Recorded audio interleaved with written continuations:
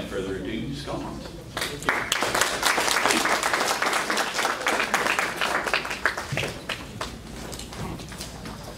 Morning, everybody. I was asked today to come and speak about the Crossroads Specific Plan. It's a new specific plan in the city. The specific plan came about as part of the city's general plan update. The city had a general plan that dated back from 1987. The state guideline is to modify or update your general plan every 10 years. So we were a bit behind, but we started that update process 3 years ago. One of the key aspects of that general plan update was that the community of Temple City wanted to make sure that we were going to protect the single-family neighborhoods. We weren't going to upzone single-family neighborhoods. We were going to keep them safe from development. But then we wanted to focus development in certain areas. So focus it away from the single-family neighborhoods and focus them into key areas. And that with that growth, we should see some community benefits that occur. And so that was the genesis of this specific plan, was to take that focused growth and move it into this specific plan area. The Crossroads Specific Plan, the name comes from the idea that the intersection of Rosemead and Las Tunas is really at the crossroads of this West San Gabriel Valley. It's about halfway between the 210 and the 10 freeway. It's about halfway between the 605 and where the 710 was once planned. So it's about as crossroads as you can get. But also Temple City is in the middle of a cultural crossroads, where we're seeing demographics changes, we're seeing a cultural exchange occur. And so we wanted a specific plan that would recognize those two things. What is a specific plan, first of all? A specific plan you'll hear a lot about from planners, and probably nobody else, because no one else knows what it means. A specific plan takes and creates a plan for a sub-area of a city. So it's not going to give you a plan for the whole area of a city, just a small portion of it. And one of the general principles is to create within that area a unified or cohesive vision for that sub-area. It is essentially a hybrid, a combination of a general plan and a zoning code all at the same time. And so you'll see within this specific plan and other specific plans sets of goals and policies as you would find in a general plan, but it also includes maps. It has development standards like your zoning code would, so it talks about what the heights would be and the setbacks and your FAR and your lot coverage. It also many times will include a set of design guidelines, and then it will also have implementation measures. How are we going to move this plan forward so it's just not a whole bunch of money given to consultants and then a document sits on the shelf. So with the Crossroads Specific Plan, one of the first steps is to look at what is existing in the area. And our Crossroads Specific Plan, just to go back to the boundaries really quick, it focuses at the intersection of Las Tunas and Rosemead. It goes up to the next street to the north, which is Hermosa, and goes down to the Eden Wash on the south. To the west you have Muscatel, and to the east you have Sultana. So that's approximately the boundaries of the specific plan. Within that area, the main site within the specific plan is what we call Site 5. It's the west side of Rosemead Boulevard between Las Tunas and Broadway. That block, you see large underutilized parking lots. You have embattled retailers like Kmart, which are probably not long for much in the future. You have an office store, and we've seen Staples and Office Max and Office Depot struggling as well. So we have some embattled retailers on that site. You don't have within that area a sense of cohesion. On one side of Rosemead, you have one very different look than on the other side of Rosemead. And then it's very auto-oriented. You have these very large blocks that run all the way from Las Tunas down to Broadway. It's dominated by lots of parking, lots of underutilized parking. And then you have a lot of auto service garages, you have gas stations, car washes, fast food. None of this really creates a sense of soul or a sense of place for the community, which is one of the goals of the general plan. So the vision for the specific plan was to create a number of things. One was to create a variety of different land uses in the area. By doing that, you create a sense of vitality and interest. Another issue was that we wanted to make people stay. It's a bad thing for a district for you to go to just one spot go to that retailer and leave. One of the goals of retailers and communities is to have you go to multiple places. So while you go and you shop, then you stop for a restaurant, and then you stay for a cup of coffee, and you mix 3 or 4 trips into one. That helps reduce traffic trips, and it helps create a sense of vitality and interest. So we wanted people to stay, not just within the specific plan, but we wanted people to stay in Temple City. In Temple City, we lose a lot of sales tax revenue. We lose a lot of people to Arcadia, to Pasadena, to Alhambra. And we hear a lot of people say, well, we go to those places to shop and dine. But why can't they stay in our own community? So that was another goal of the specific plan, was to give people a place to stay in Temple City. One other idea was to take these big blocks and break them into smaller pieces. That helps to make things more walkable. It also takes huge, big buildings and breaks them into smaller pieces that are less scary to people. Temple City also has a lack of play space or parks or recreation. So as we're adding economic value to these properties, we also want to make sure that we're getting something out of that and that we get some recreation space in this area. We needed to make sure that as we add value to these properties, that we make sure that we transition appropriately back to the residential neighborhoods. Another goal was to create a neighborhood within this specific plan, to create a sense of pride in this area.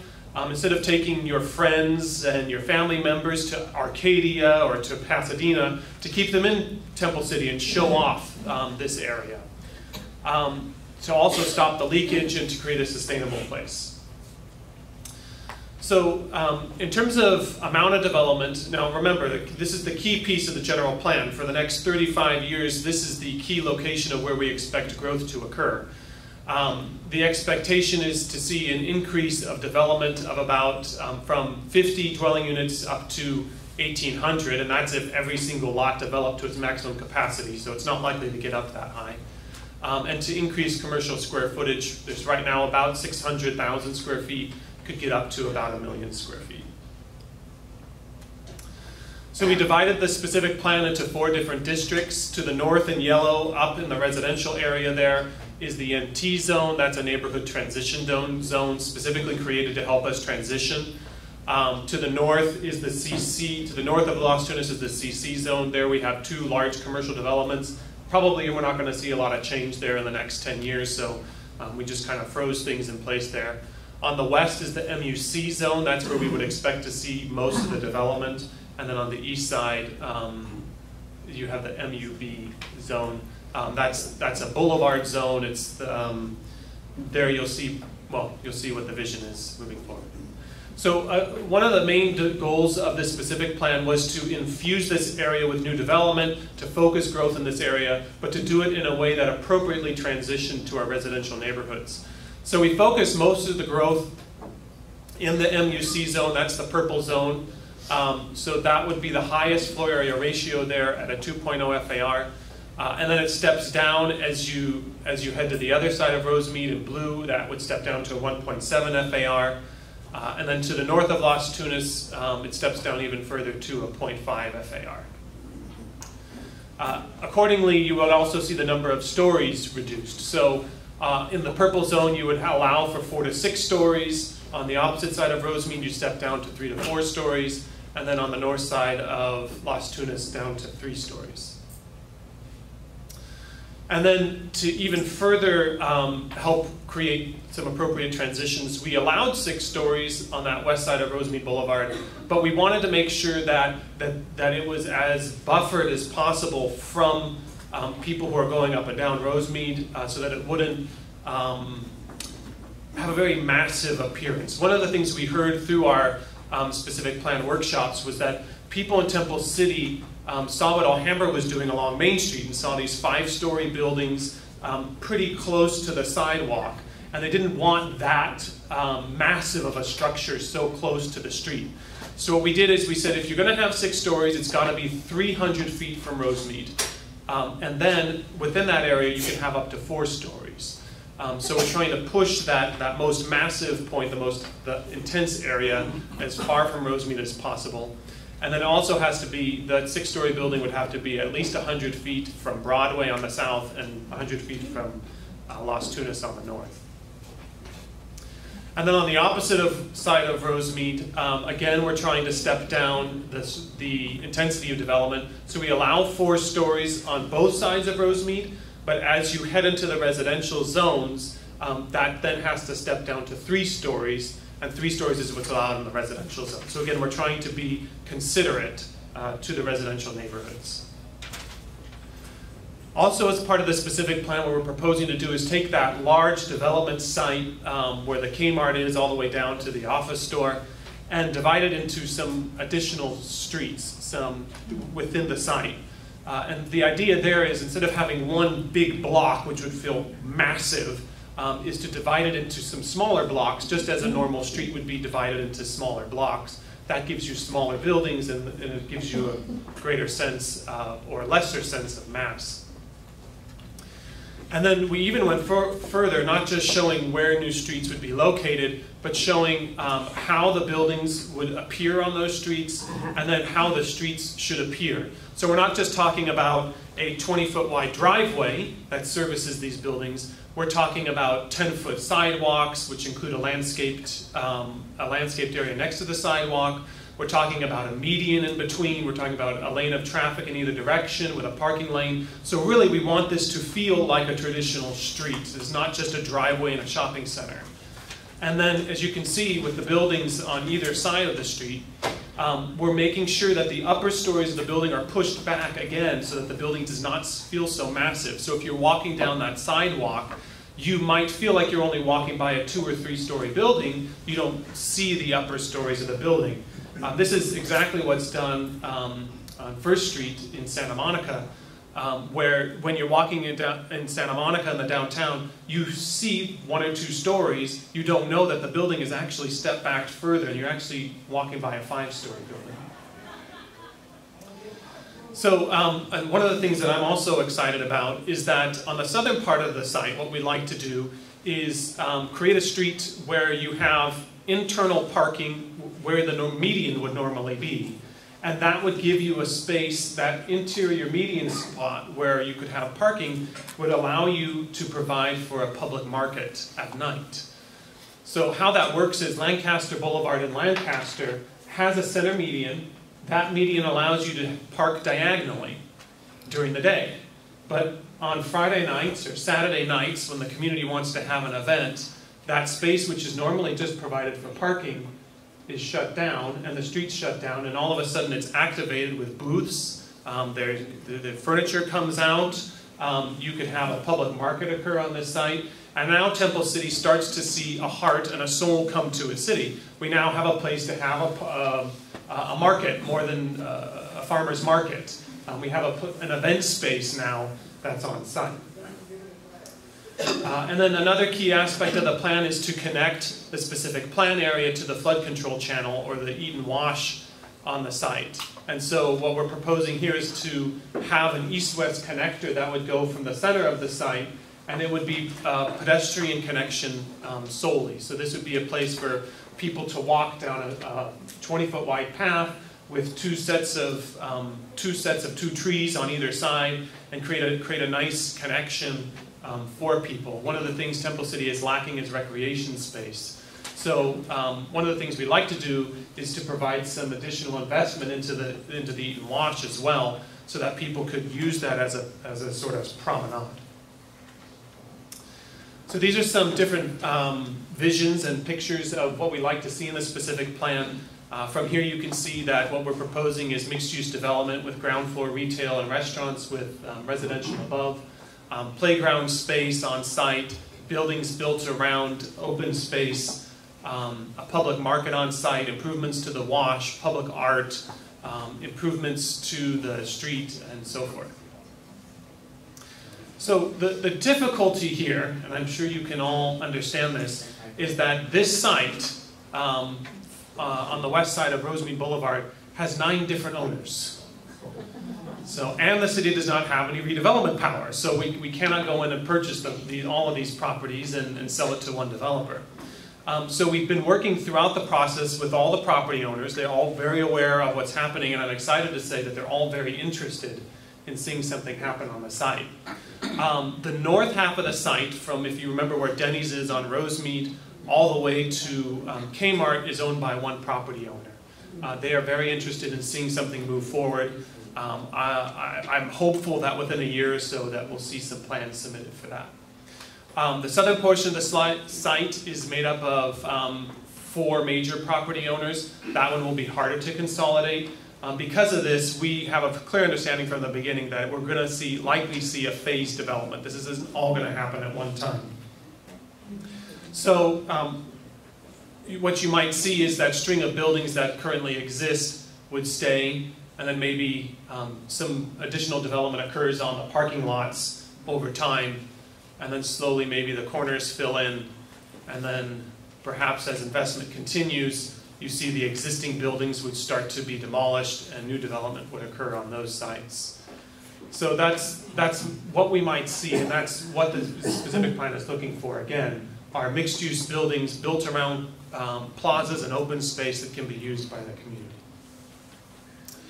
So the plan does include design guidelines. Important to the community and to the staff is to make sure that what is developed is high quality. Otherwise, people won't want to stay there very long.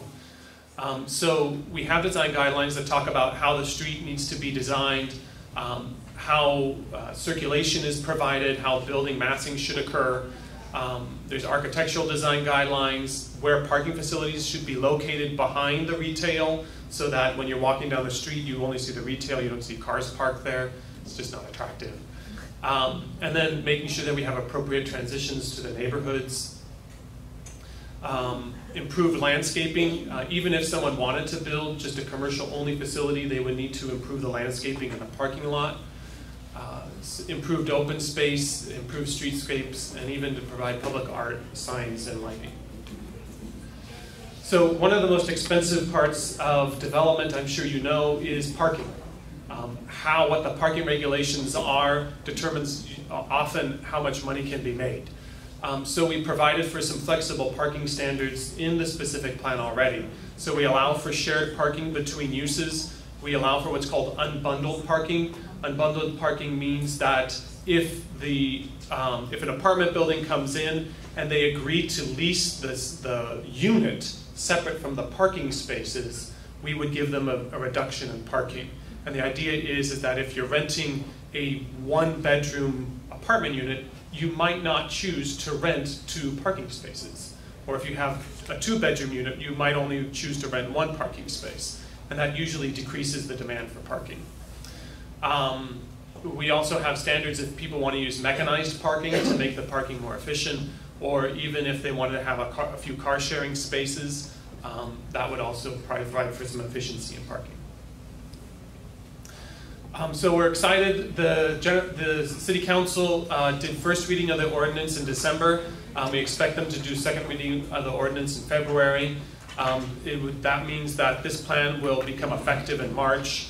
We've been working with property owners throughout the process. We have plans in already for a development on the east side of Rosemead. I've seen some preliminary sketches of another development on the east side of Rosemead. And we know that there's one of the property owners on the west side of Rosemead is also interested. So we're very excited to bring this vision to fruition, and hopefully the community is as well. So thank you for your time, and if you have any questions, I'd be happy to answer them. Scott, has any thought been given to utilizing parking underneath Rosemead Boulevard and replace the infrastructure by the developer instead of the city having to redo that to bring it up to standards? You're go all the way across under Rosemead to the east side with 1 layer of parking and redo the infrastructure. So putting parking underground under the street? Right, underground under the street. The difficulty with that is there's a lot of utilities under the street.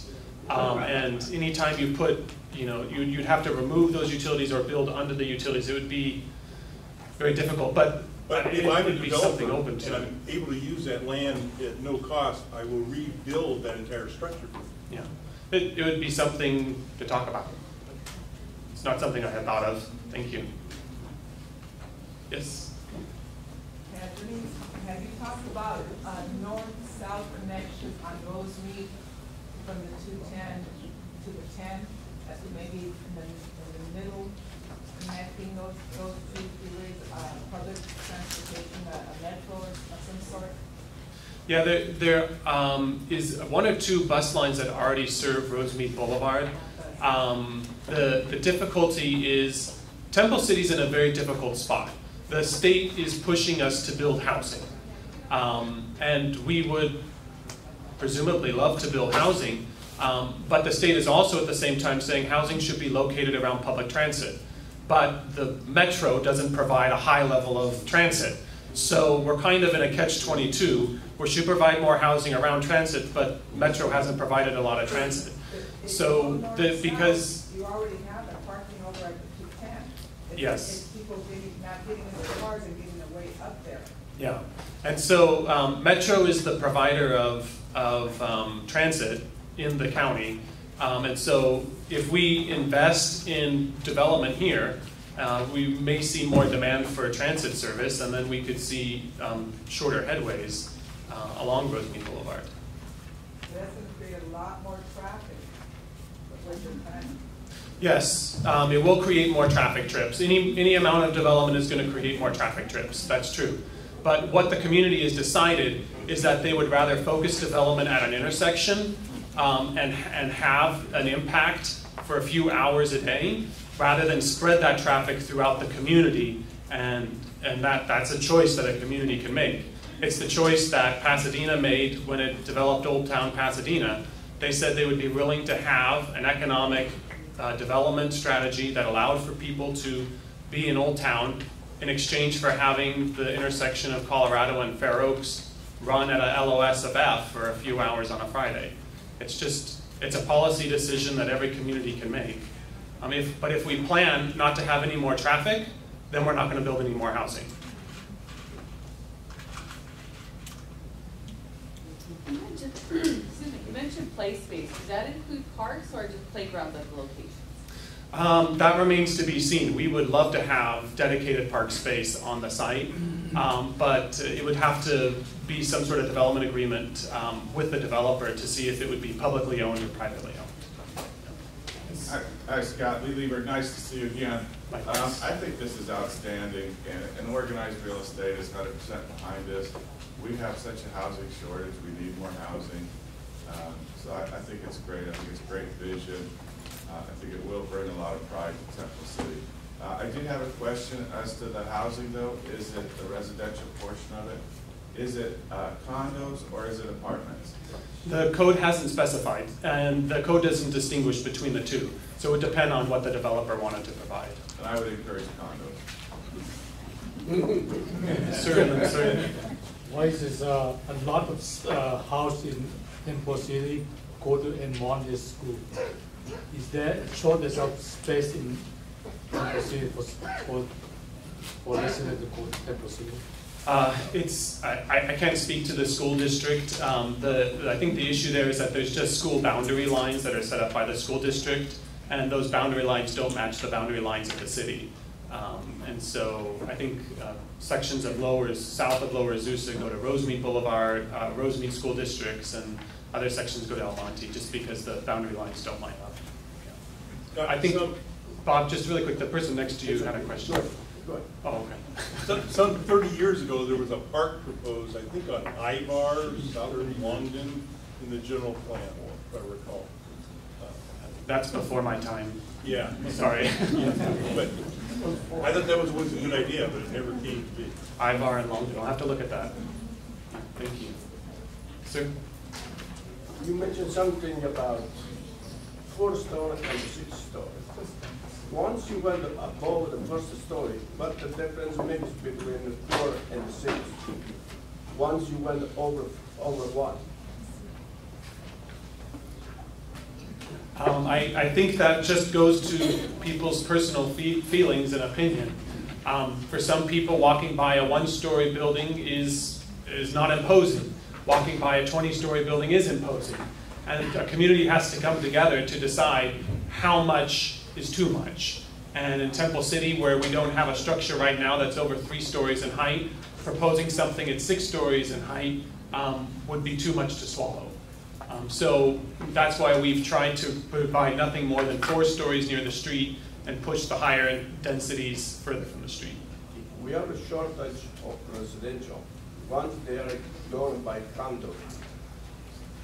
Once you went above 1 story, that's making no difference. You get, here in California, we look at this, but if you're going out of California, you're going to New York, you're going to other place, they don't, all of the buildings are different. Well, I appreciate what you're saying in terms of economics and structure and perhaps even design. But to community members who have lived in Temple City since 1960 when it was incorporated and are used to the ranch-style houses that are very horizontal and very low, to see a 3-story building developed is enough to cause them to want to leave. So to have a 6-story, to have a 20-story building or a 10-story building may set off a revolution. At least in my personal life, it would. So we have to be sensitive both to the community, but also to overwhelming state economic issues. So those are the things we're trying to balance. We send them to New York, that's where they can see the structure there. We have a question on Facebook. They're asking about incentives to the developers for the green belts and getting these structures that you're suggesting. What kind of incentives do they have, if any? So one of the things we tried to do from the start was to build the incentives into the development. So recognizing that right now what would only be built on site is a 0.5 FAR with 1 or 2 stories in height, the city feels that we've already created a lot of economic interest and incentive on the site by allowing you to build up to a 6-story building and then increasing the FAR from a 0.5 to a 2.0. So by that we feel that we have created a lot of economic value already. With that economic value now we're expecting people, the developers, to bring some community benefits as well. I think that's all we have time for. Great, thank you.